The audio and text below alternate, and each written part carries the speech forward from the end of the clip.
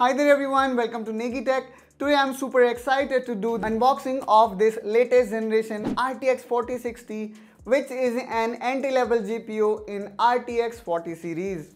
And a lot of people actually think of why we need to go with this latest RTX 4060. As you know, it comes with less amount of VRAM, which is 8GB if I compare it with 3060, which comes with 12GB of VRAM. But this one comes with NVIDIA latest ADA Loveless architecture, which is of just 4 nanometer guys, compared to its predecessor which was of 8 nanometer, which means that these GPUs are much more efficient when compared to previous generation. And at the same time, you will also feel satisfied that these GPUs are at least not being utilized for crypto mining, as this generation came after crypto mining boom. And as I said, that this generation is more efficient, and despite that, it seems on paper the spec is not that good, but in terms of real world performance, it can easily beat RTX 3060.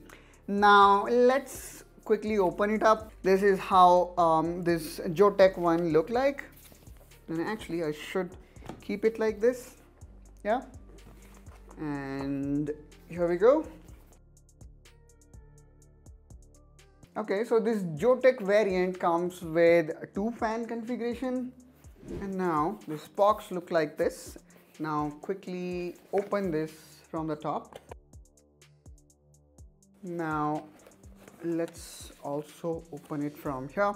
So you can see here ZOTAC branding, and I'm believing there should not be too much of fancy stuff here. So we can see this poly bag. Let's see what's inside. Okay, so this is kind of promotion. Now the next one here is installation guide.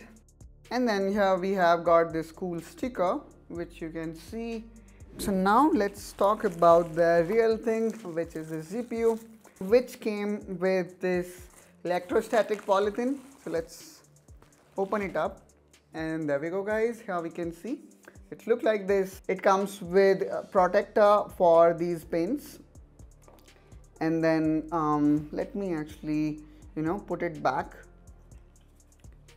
and then here you can see these fans, which are quite huge in size. Let me open this polythene.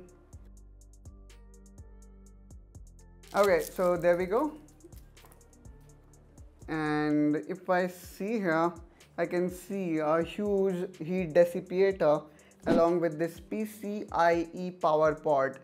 On the back end side here also you can see this metal plate, which looks like this, and from the front it looks like this. And if I talk about the number of output slot available here, then here we can see it have got these 3 display ports and 1 HDMI port, which I am pretty sure that it will be HDMI 2.1. Okay, we also can see GeForce and ZOTAC branding here on the top, which looks pretty good. So overall, I would say in terms of build, look and feel, the card look quite premium. And if you also would like to buy a gaming card that's going to cost you around 30,000, then I would say this is among the best choice that you can buy from the market. And if you also would like to buy the same, then I'm going to provide you the buying link in the description of this video. From there you can buy it, and in this way guys, you can also help us without changing the price you pay. And if you are also wondering like me that what was inside this component, then I would say nothing.